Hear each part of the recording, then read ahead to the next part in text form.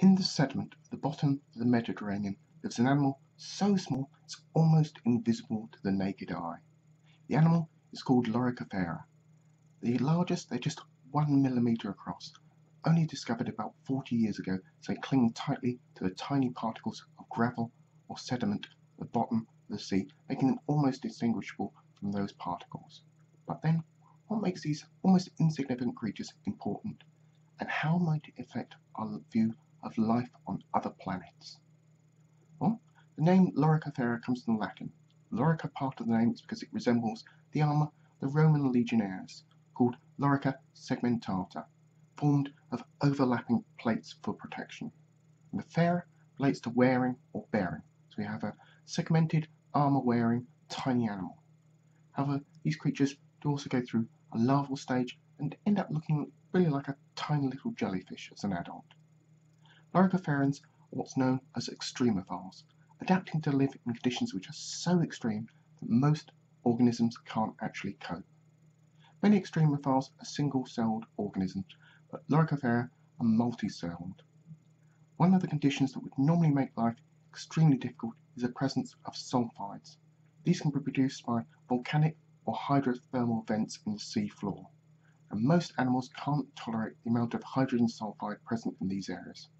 But some extremophiles in various locations around the world are adapted either to use the sulfur produced by these vents or to prey upon those doing so.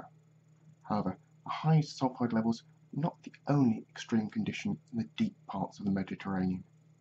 In addition, Loricifera live in sediment in the deepest part of the Mediterranean, a region which contains water with a very high saline content, results in the water around the sediment having no oxygen dissolved in it.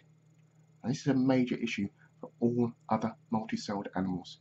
In order to use energy in the cell, most animals use mitochondria to unlock the energy stored in sugars, using oxygen in the process and producing water and carbon dioxide as end products. Without oxygen, Loricifera can't utilise this process, but they have come up with an alternative strategy. Instead of possessing mitochondria, Loricifera have hydrogenosomes, which are most likely transformed version of mitochondria.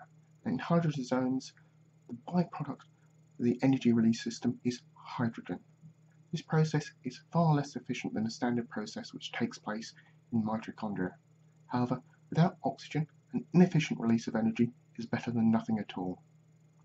While single-celled organisms are known to be able to survive by utilising anaerobic respiration, Loriciferans are the first multi-celled organisms known to be able to survive without oxygen respiration for their entire life cycle.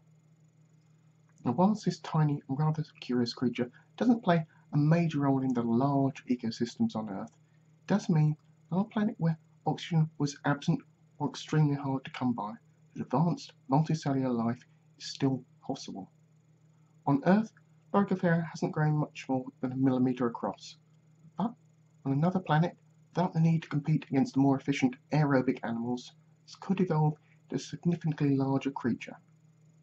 The existence of Loricifera and other extremophiles here on Earth may mean we have to broaden out the conditions which are required for finding life on other planets. Indeed, on other planets may be far more common than we originally thought possible. It may even mean it's possible to find multicellular life forms within our own solar system without having to go into the depths of space at all.